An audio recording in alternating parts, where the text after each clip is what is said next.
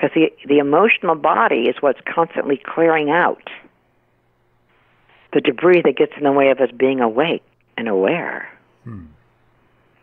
It wakes us up. It's just too bad we have to keep clogging it up. Yeah, it was how we handle it. I mean, I can remember so clearly, when Rick died, I had this hole inside of me, this vacancy. I had it all. When Todd died, my blood pressure went soaring. I had reactions to both of them dying that were different. But I knew more and Rick lived with me, and I went through the whole process with him all the way through to the bird landing on the deck when I was told he had just passed. And there he was looking at me, knowing that I was right. He was like showing me, "You were right, Mom." Yeah. It's like, I said, "Fly free from me, Rick," and he did.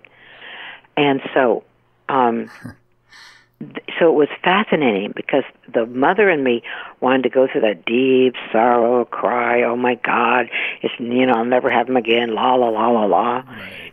And my higher self, that part, that witness, I call it the witness, the higher self that observes everything, is saying, "You know better than this. You communicate with Todd all the time. Right.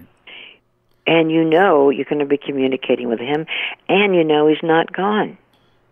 Why are you allowing yourself to fall victim to an old reality that you don't even believe in?" And I was like, "Oh, yeah, you're right." Like having a split personality, kind of. But I was like, yeah. They said, "So while you're feeling that emptiness inside, that's just that part of you that was connected. And you're going to feel it for a while. And so just go do things you love. Go to the ocean. Right. All right? Watch the sunrise. Watch funny movies. Get back into your life doing the things that make you happy." It's like, it's like having a wise teacher living inside of you. All right? And the more one meditates and the more one takes control of that monkey mind, the more you're able to access the higher self. And you're able to make better decisions